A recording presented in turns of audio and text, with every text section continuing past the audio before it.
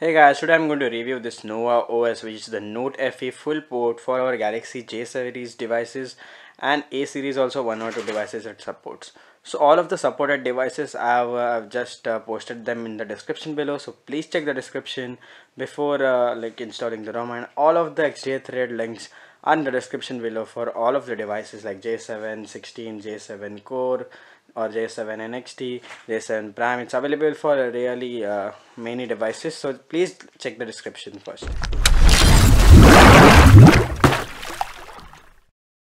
So guys, I'm in all of the social networks, so don't forget to like my Facebook page, follow me on Instagram and Twitter. Also, you can join my Telegram channel for quick updates, and also add me on Snapchat so we can interact in a proper way. So also please, if you have Instagram, just follow me there because I'm going to post a Q&A post before reaching 5,000 subscribers. So we are going to do a Q&A on 5,000. So now let's start. So guys, the Nova OS is a full Note FE port and it's available for various J series and A series devices. For A series, maybe one or two only devices supported. For in the J series, there are many devices supported such as J716, J7 Core, which is the J7 NXT, J7 Prime. Also, it is coming for J715 too, and it's available for maybe A516. It's also available for J7 Pro and many other devices, all which I have posted down below in the comment section. So please check, and all the links are all there. So let's go first to the settings and into the about device. We can see we can see the logo of the Nova OS. It's available for J716. ROM version is D, and yes, the D version is available to everyone, so don't worry. So the release date is 22/11. The ROM developer is GhaithSYR, means Syria, the developer country. And here's the direct link page. You can just open the XDA page. In case if any update is available, you can directly download the update from there. That's really also cool. It got a new system UI, which is a theme. It's really looking cool. Also the edge lighting is there and it works really awesome. Let me tell you that. Okay, let me show you that. Manage notifications. Okay, back advanced settings, and you can click preview here, so it will show you, and you can increase it up to its bit. You can set also custom colors, so it will be available in violet also. That's great. It also has native blur for power menu and edge panels. So as you can see, if I open the edge panels, really looks really cool, and the blur effect also looks cool. Also in the power menu, you can see the blur effect looks cool, but in the recents we don't get any blur effect, and also in the notification panel no blur effect, but here in the edge panels it looks really cool. Also we get the capture screen option, so you can just touch it and capture screen or record, choose it and just press here to capture. Also we get the performance mode. It's set to optimize. You can set it to game, entertainment and high performance, anything you are doing. Also it has S power planning, so you can save battery for calls. Blue light filter doesn't work, so you can just hide it away. Okay, so I forgot to tell you guys the main thing, like when you first time boot this device in the J7 2016, okay, some you can see the resolution will be like blurred out, so you just need to do this thing. Just need to like do it until QHD, WQHD, then apply it, then it will become cool. Okay, the display will become okay, then again come to HD and apply it.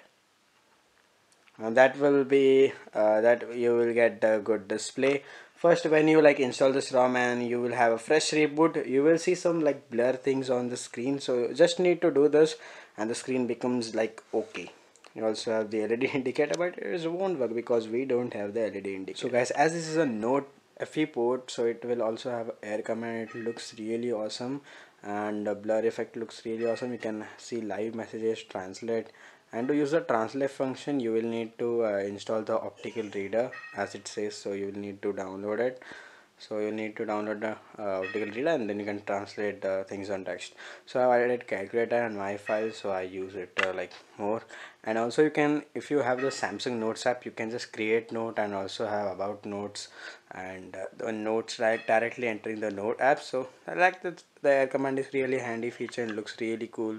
It like blurs the whole screen, so it like looks really cool here. So guys, I'm using this ROM for like 1.5 days, and now it's time to clean now the memory. So let's see how much memory we get here after cleaning everything. So we have 620 672 MB, like 700 up to 700 800 MB you can get up to clear. At first time I got 801 805 MB something available space, but it may stay up to 700 to 800, so don't expect more up to 1 GB. So one thing I didn't like is the camera app is the normal stock J7 2016 camera.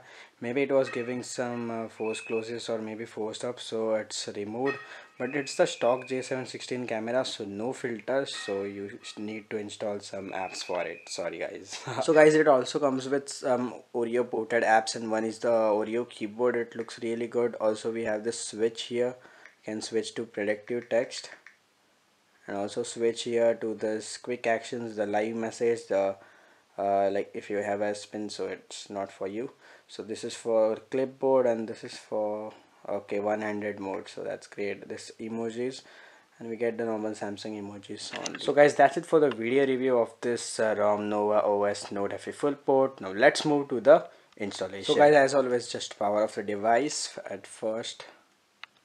Now boot your device into TWRP recovery mode, pressing the volume of the home and the power key. So guys, into your TWRP recovery mode, just go to backup. If you want to backup your older ROM, just click everything and swipe to backup. Don't forget to click this EFS, it's really important. Let's go to wipe, advanced swipe, dial with system, data and cache, and swipe to wipe. Let the wipe complete, go to install, and then choose this Nova OS project, and then swipe to wipe. It will open the over my installer. Just choose backup EFS and skip everything, and that's you are ready to go. Then just reboot device, and that's it. You will be enjoying the Nova OS, I'm sure. So guys, if you really like this video, press the like button. If not, press the dislike button.